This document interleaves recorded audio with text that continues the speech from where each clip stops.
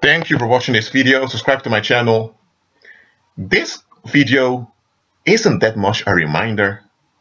It's just something I want to point out to you.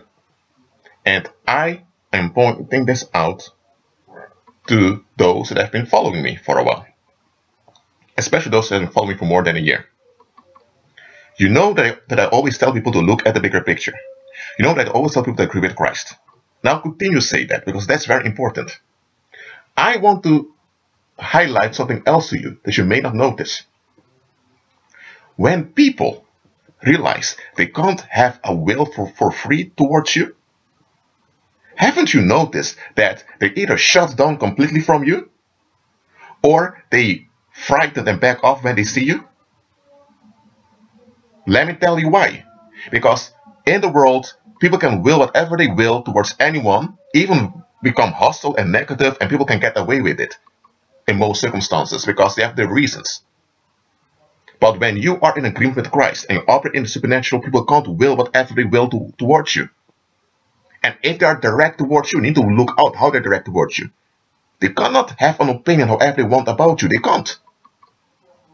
Because when you are in agreement with Christ, that means you're operating in the safety. That means that all danger against you must be destroyed and cancelled out. So if anyone has a will or a view of you that is contrary to Christ's safety, they are in trouble. I don't care if it's the way you look or the way you talk. If they have a will against you, they are in trouble. And sooner or later, they will notice this. And they will also notice that if they continue holding on to that will and keep fighting, it's them generating negative energy. It's them being hurt and harmed by that energy. It's them that's being destroyed. So anytime they see you, they're reminded of this. They're faced with this reality. And this is the reality they don't want to face.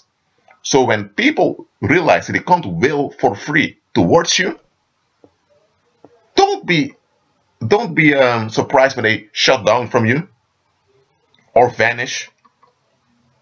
Praise the Lord, they're vanishing, because what's the alternative? The alternative is they are so encouraged by the world to will against you and generate negativity against you and to fight against you. Once people realize that, whoa, you can't will whatever you want against the individual, look how they change towards you. And there are times people will let you off the hook. Maybe you said something that others didn't like. Normally people would put a reaction against it, but because it's you, they know they're not going to put any reaction against you. They'll suck it up and deal with it.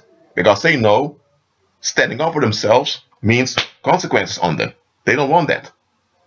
When you walk by faith, you will get away with a lot of stuff. I'm not talking about you harming people because you don't intend to harm people because you agree with Christ. But when you walk by faith, you are freed from many of the unexamined restrictions that worldly people hold on to.